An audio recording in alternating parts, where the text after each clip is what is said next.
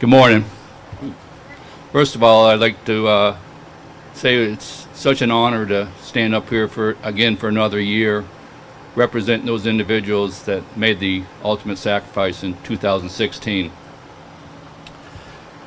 In 2016, we lost 89 individuals nationally, with one of them being from the state of Florida, Joseph Demarius from Claremont Fire Department. We also lost one of our own locally, Russell Randolph, dispatcher, Manatee County, Lieutenant, Braden River Fire Department, firefighter, retired, Southern Manatee, and his position at time of passing, Fire Chief, Traylor Estates. Now if you'd stand by for a special announcement.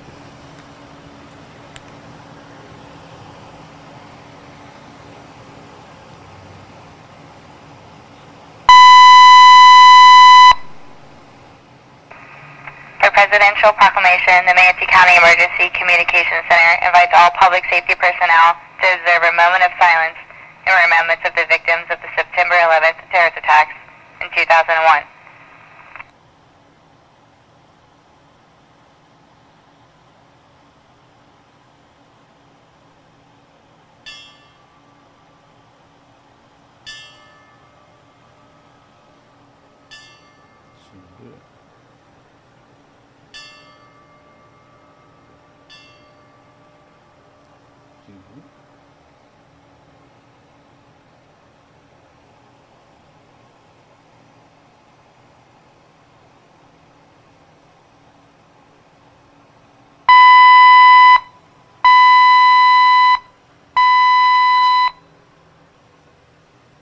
The Manatee County Emergency Communications Center pauses to remember those 89 fire personnel lost in the line of duty nationwide during 2016, including Joseph Demarius from the state of Florida.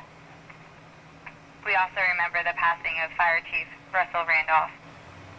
And we remember and honor the line of duty death of firefighter Brian Reed in 2001. May the road rise to meet them, may the wind be always at their back, and may the Lord hold them in the palm of his hand until we meet again.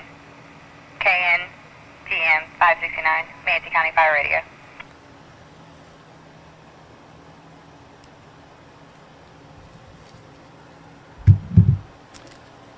At this time, we'd like to do a dove release.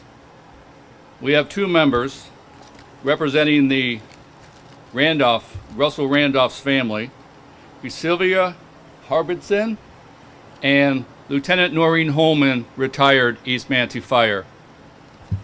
They're going to do a dove release. Actually, these are white homing pigeons, and they go back to ancient times. And these ones will represent the flight to everlasting peace.